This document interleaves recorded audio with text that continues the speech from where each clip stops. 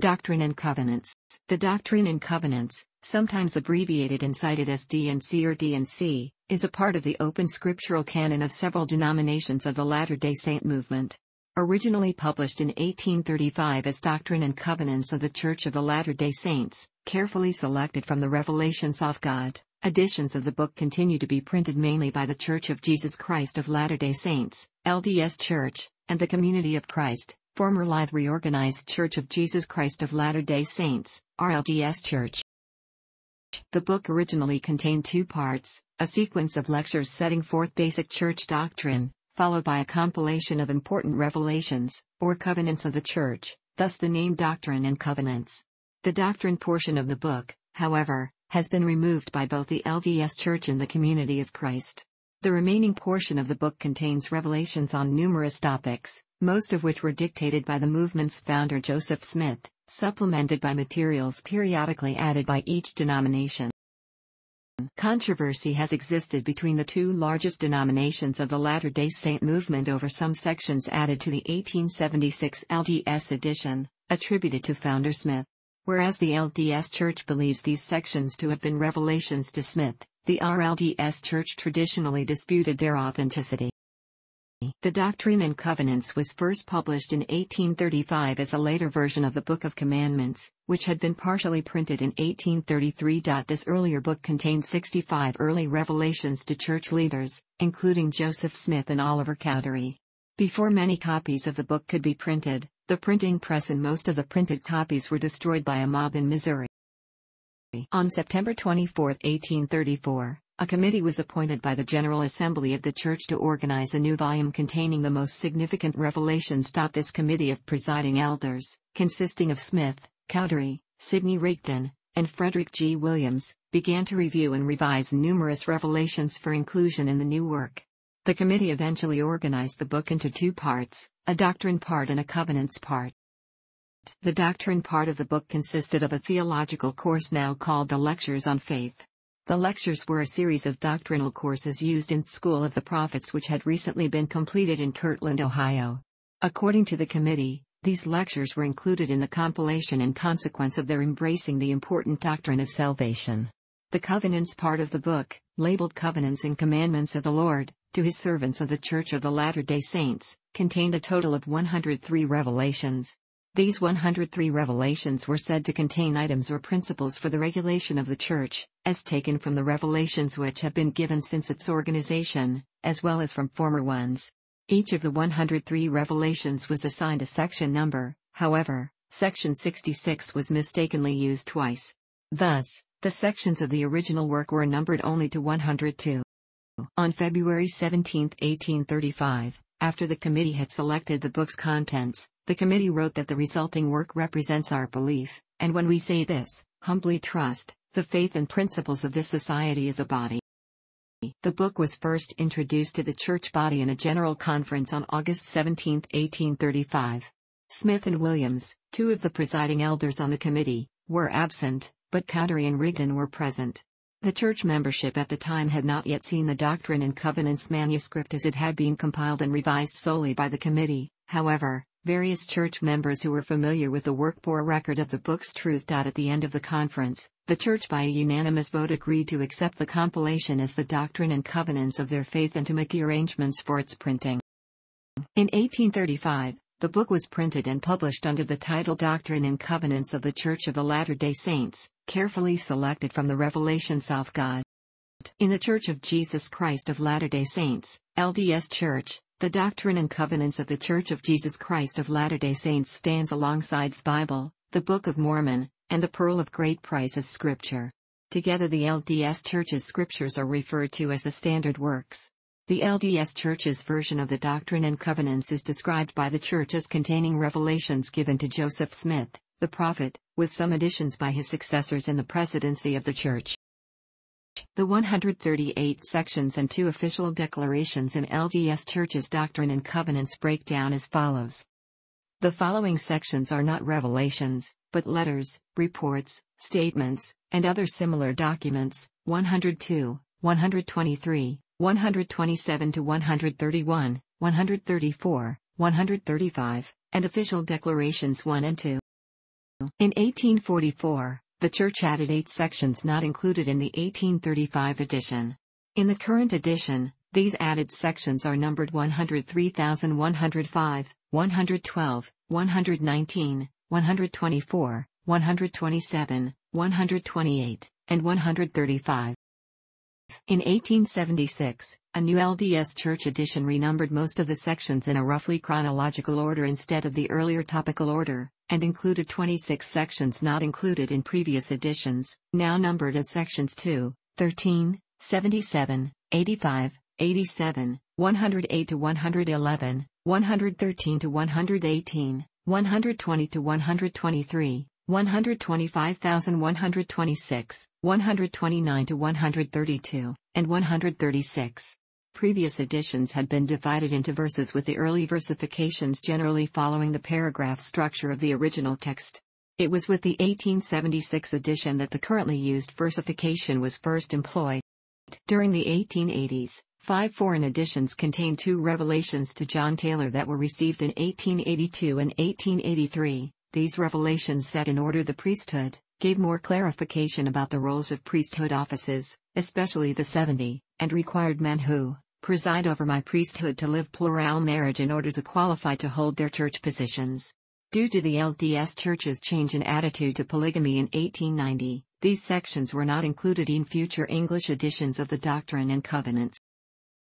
In 1930, a small volume edited by Apostle James E. Talmage titled Latter-day Revelations was published, which was a highly edited selective version of the Doctrine and Covenants. Talmage wrote that the book's purpose was to make the strictly doctrinal parts of the Doctrine and Covenants of easy access and reduce its bulk by including only the sections comprising scriptures of general and enduring value. 95 of the sections of the Doctrine and Covenants were completely omitted, most notably section 132 on plural and celestial marriage, along with parts of 21 others. 20 complete sections were retained along with parts of 21 others.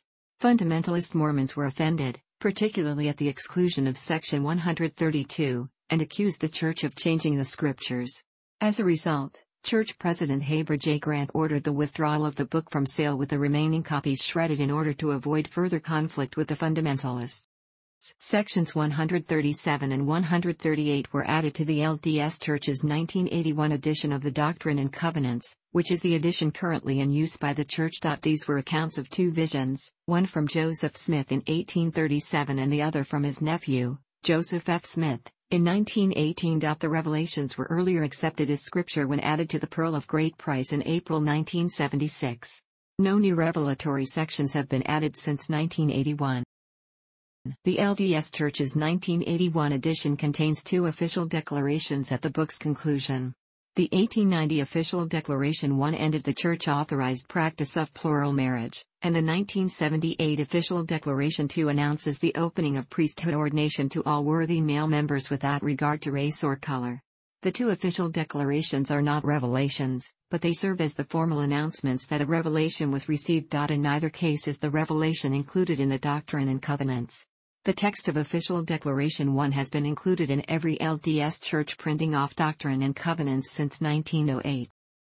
In 1876, Section 101 from the 1835 edition, and subsequent printings, was removed. Section 101 was a statement on marriage as adopted by an 1835 Conference of the Church, and contained the following text. This section was removed because it had been superseded by Section 132 of the modern LDS edition, recorded in 1843, which contains a revelation received by Joseph Smith on eternal marriage and plural marriage, the principles of which can be dated to as early as 1831. In 1921, the LDS Church removed the lectures on faith portion of the book, with an explanation that the lectures were never presented to nor accepted by the Church as being otherwise than theological lectures or lessons. The lectures contain theology concerning the Godhead and emphasize the importance of faith and works. Until 1981, editions of the book used code names for certain people and places in those sections that dealt with the United Order. The 1981 LDS edition replaced these with the real names, relegating the code names to footnotes. The Community of Christ edition still uses the code names. Officials of Community of Christ, formerly known as the Reorganized Church of Jesus Christ of Latter-day Saints, first published an edition of the Doctrine and Covenants in 1864, based on the previous 1844 edition. A General Conference of the Church in 1878 approved a resolution that declared that the revelations of the prophet President Joseph Smith III had equal standing to those previously included in the work. Since that time, the Church has continued to add sections to its edition of the Doctrine and Covenants, containing the revelations of succeeding prophet presidents. The most recent edition was formally authorized on April 14, 2010, after being presented to the Church for informal consideration on January 17, 2010. The numbers of the sections and versification differ from the edition published by the LDS Church, and both modern editions differ from the original 1835 edition numeration.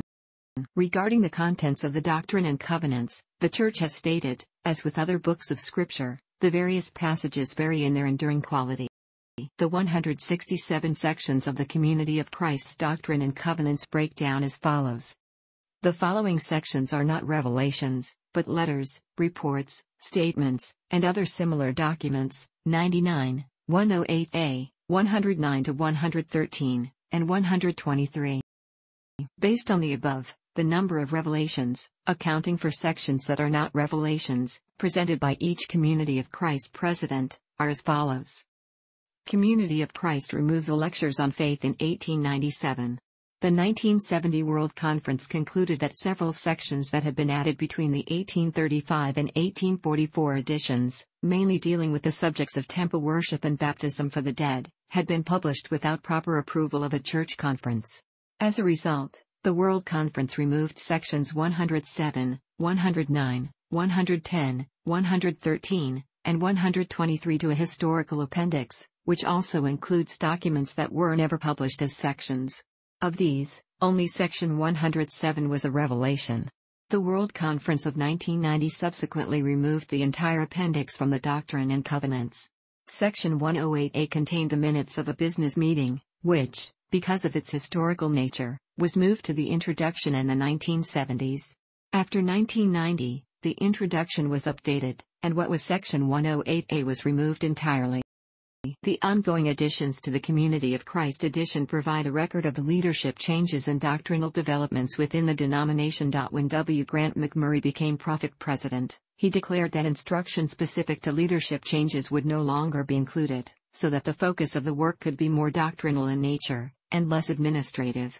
The record of these leadership changes are still maintained in the form of published letters of counsel. Prophet President Stephen M. Vesey has conformed to this pattern. Although these letters are not formally published in Doctrine and Covenants, they are still deemed to be inspired, and are dealt with in the same manner that revelations are, that is, they must be deliberated and approved by the voting members of the World Conference. A modern revelation that resulted in some disaffection and led to intense conflict in scattered areas of the RLDS Church is contained in the Community of Christ version section 156, presented by Prophet President Wallace B. Smith and added in 1984. Which called for the ordination of women to the priesthood and set out the primary purpose of temples to be the pursuit of peace.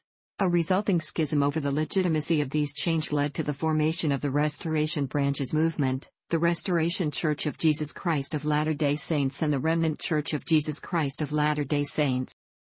While some of the prose in the new revelations seems designed to guide the denomination on matters of church governance and doctrine, others are seen as inspirational.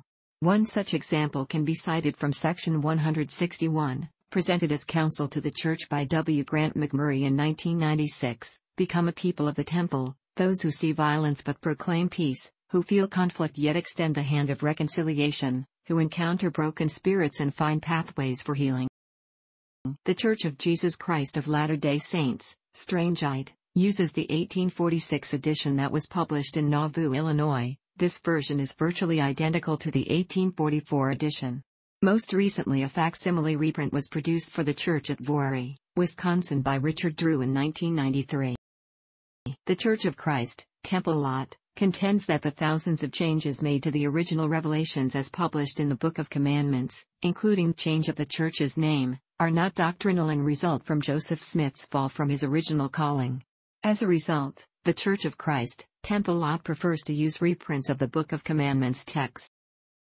The Church of Jesus Christ, Cutlerite, accepts the 1844 edition of the Doctrine and Covenants, including the lectures on faith, which it insists are as much inspired as the revelations themselves. The Restoration branches generally use the older RLDS Church Doctrine and Covenants, typically sections 1 to 144. The Remnant Church of Jesus Christ of Latter-day Saints uses the older RLDS Church version of the Doctrine and Covenants up to section 144, and also continues to add new revelations from their president, Frederick Niels Larson. Remnant Movement, a spiritual movement in schism with the LDS Church, published an online restoration edition of the Doctrine and Covenants in 2017. It includes any sections authored by Joseph Smith. It also includes a new version of D&C 54, as revised by Denver Snuffer, excludes the Kirtland Temple Visitation by Elijah and Others Angelic Being in D&C 110, excludes portions based on fragmentary teachings by Smith in D&C 129, includes Smith's lectures on faith, and includes a new appendix titled, A Prophet's Prerogative, by Jeff Savage. The following chart compares the current editions of the Doctrine and Covenants used by the LDS Church, LDS Ed, and the Community of Christ, COVCAD, with the 1833 Book of Commandments, BOFC, the 1835 edition published in Kirtland, and the 1844 edition published in Nauvoo. Unless otherwise specified, the document is styled the revelation of the person delivering it. Thanks for watching. Don't forget to like the video and don't forget to subscribe.